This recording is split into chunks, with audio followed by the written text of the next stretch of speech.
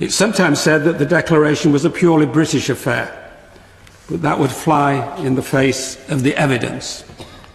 Despite their history of anti-Semitism, the French had already given their written approval for a Jewish home in Palestine, as had the Italians, the Americans, the Japanese, and even the Pope was favourably disposed. So it wasn't simply Britain and Balfour. But it was not a legal document in any way. It was not a treaty, had no international law. It was simply an expression of support. The government, looking with favour on a Jewish homeland, sent in a letter to Lord Rothschild, and it could have easily got lost at any time.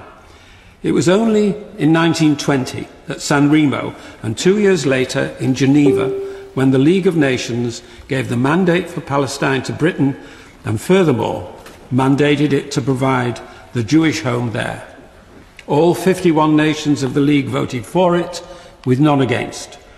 The League of Nations spoke of a Jewish nation for the first time, and of reconstituting it in Palestine. Balfour had only spoken of establishing it, yet here it wrote of reconstituting it in its ancient rights.